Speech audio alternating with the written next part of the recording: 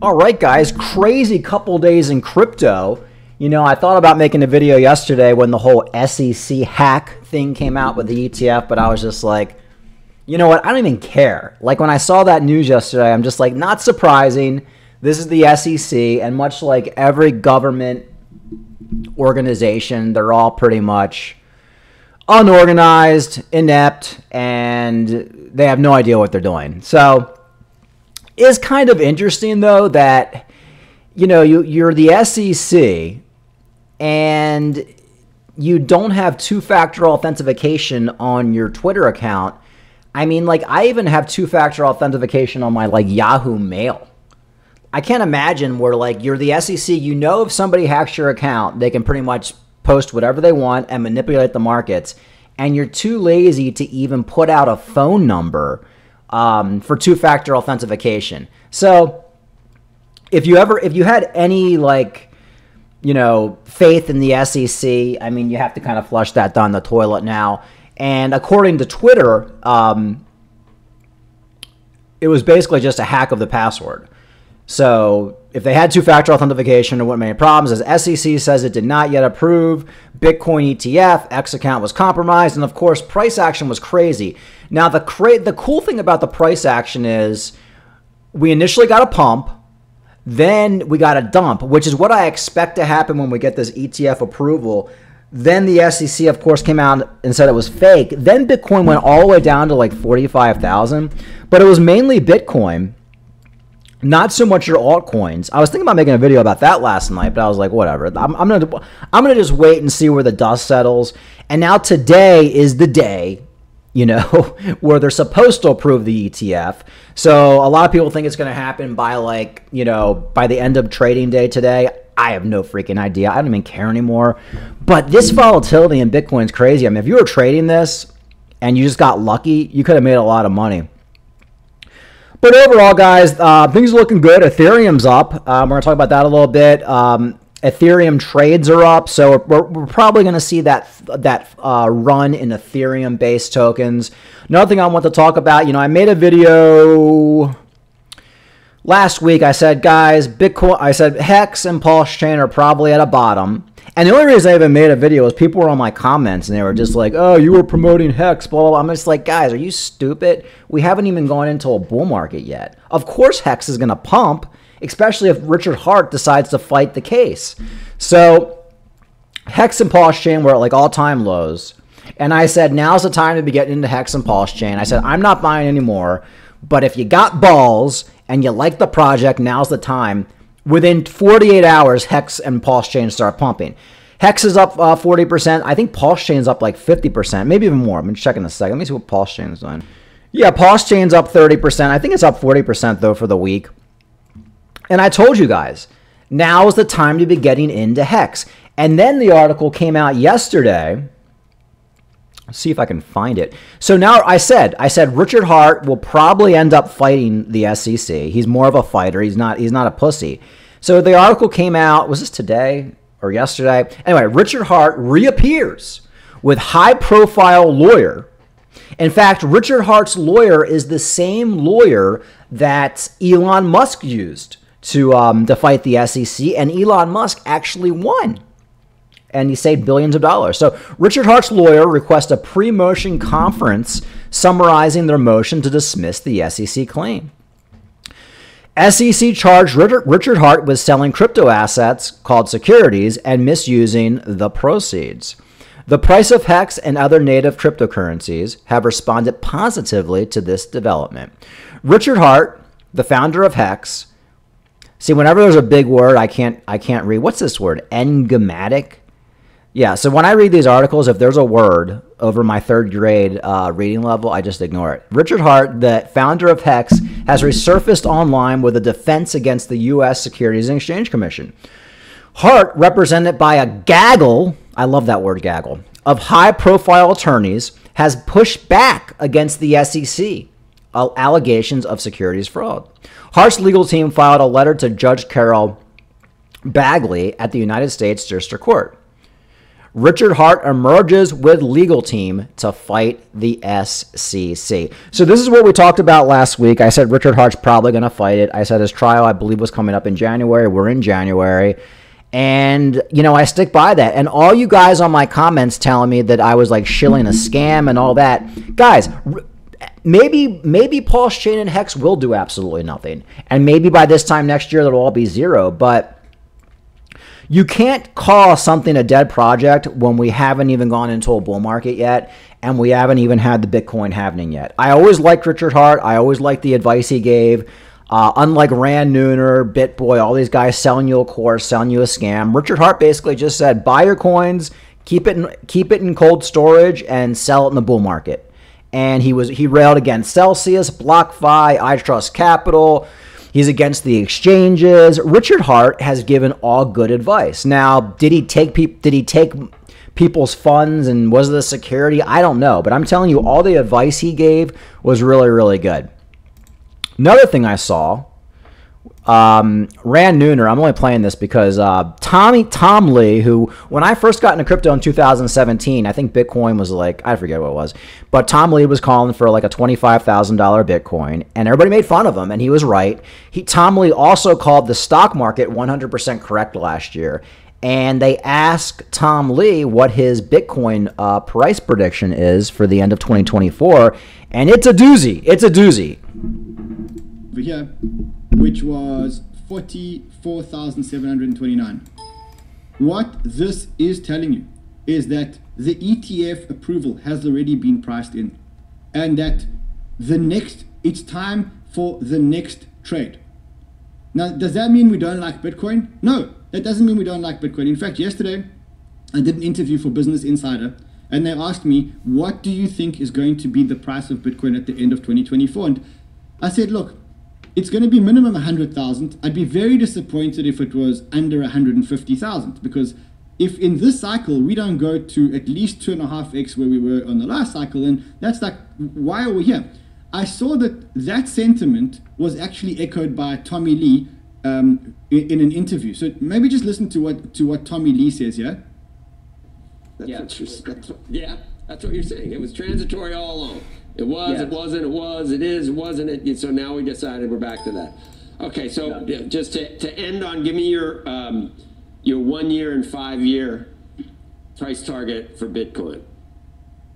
I think in the next 12 months, something over 100,000. Maybe 150,000. And in the next 5 years, again, there's a finite supply, and now we have a potentially huge increase in demand with a spot Bitcoin approval. So I think in 5 years, something around 500,000 would be potentially achievable. It's all just... Yeah, so that's insane. And this is a guy I respect. You guys know I don't respect Rand Neuner, but Tommy Lee was the guy when we were in the bear market, and I was like, should I sell all of my coins? This is like 2019, 2019. And when COVID hit, I was like, my words of wisdom were from one guy, and it was Tom Lee.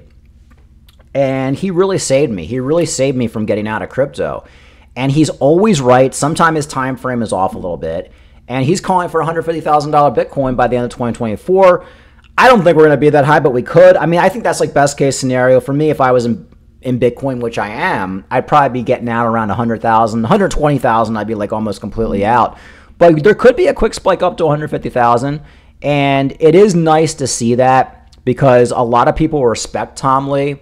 And him putting out that price prediction, actually him just putting out that price prediction could make Bitcoin hit 150,000 because people just might not sell. He's a very respected person in the finance world. And like I said, he called the stock market. Everybody was calling for a recession in the stock market last year, including myself, I think. I don't remember. And Tom Lee was saying we're going to be all-time highs, blah, blah, blah. And we were. And now Tom Lee has really become like anointed a saint in the finance world. So he's calling for 150, not too shabby. Another thing I want to talk about with Rand Neuner, since we're talking about Rand Neuner, I made my video a couple of days ago talking about how if somebody's selling you a course, they're pretty much a scammer. Well, now not only is Rand Neuner selling you a course, he also has a testimonial thing, which is the most fake thing. It reminds me of like those 1990s Don Lapre, Carlton Sheets real estate courses. I mean, I don't know what's going on with Rand Neuner. He's just such a scammer. I know he's a smart guy, and I know he has a pretty good gauge on the market sometime, but you guys got to see this freaking testimonial thing. So what Rand Neuner is trying to do is he has this free trading school. And it's not really free because it's one of those things where you sign up for it, but the whole time he's bombarding you with his sponsorships. And of course, in order to do the training school, you have to do Bybit, which is his main sponsor. See, Rand Neuner is controlled by Bybit. So you do the free training school, which isn't free, and they just start selling you stuff. You sign up for Bybit, and just by you signing up and trading, Bybit is making fees. So there's nothing free in life. You know, it's like one of those things like where you buy like a timeshare or something, and then they make you go to that stupid tour, and they tell you it's a free tour, and then they'll give you like some free tchotchkes afterward. Well, that's kind of what his trading school is. Rand Neuner is just your typical, I'm not even going to say it, but he's like, I don't want to sound anti-Semitic, but Rand Neuner is your typical fucking J-word. I'm telling you who he is. And I have no problems with him, but he really is the stereotype. I mean, the only thing he's missing is horns. But anyway, you guys got to watch this. Let me find it. All right, if this isn't the most douchey thing you've ever seen in your life, and he's the thing about Rand is he's so blatant with it. Now his trading school also is run by this Sheldon Sniper guy. When I run like 12 miles every day, and I listen to all this garbage because there's nothing else to listen to. Like I would say the Sniper. I listen to his show early in the morning. Like he's wrong 80% of the time. He's just like a guy rambling for an hour. Like, there's no way people are making money. But anyways, you got to listen to this.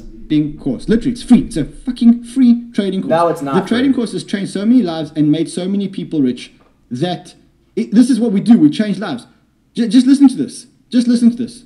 Before Sniper School, I was just a regular dude, just a 9-to-5 type guy. I worked construction. I've been in this market. I've lost so much money. So I made a little bit of money, and then you never think that it's ever going to stop running, right? Didn't diversify enough, had a lot in Neuner. I pulled out $12,500 from my retirement. Today I've got $17,290. My trading account that I used for Sniper School, I just put in the $250. And now that's well over $3,000, So I joined Sniper School, $400 into a Mexican account. I can show you the account right now. It's at $130. Guys, is this the most scammy thing you ever seen? I mean, he really has stooped down to like new lows.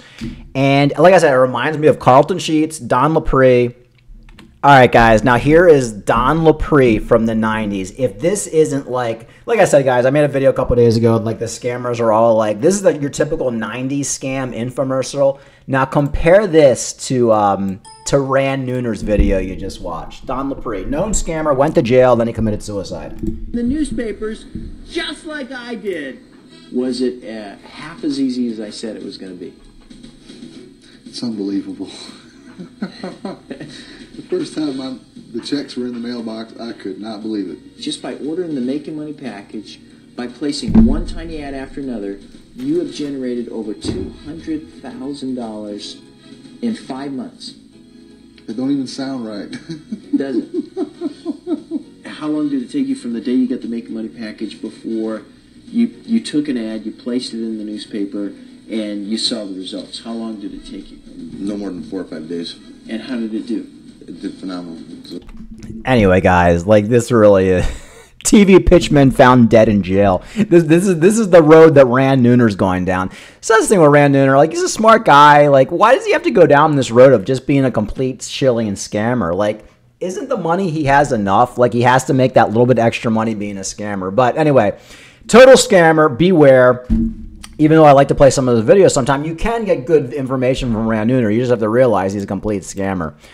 All right, what else did I want to talk about? We talked about Pulsechain. Talk about Litecoin a little bit. Litecoin, this article came out. Litecoin flips Bitcoin on its front again. Litecoin scooped up a big portion of Bitcoin's market share in December. Litecoin, Bitcoin again, as tracked by world's largest payment processor, BitPay. So the thing with Litecoin is a lot of people say like, oh, Litecoin sucks. Litecoin's not used for anything. Guys, Litecoin's like the one cryptocurrency right now that actually has a use case. Payments.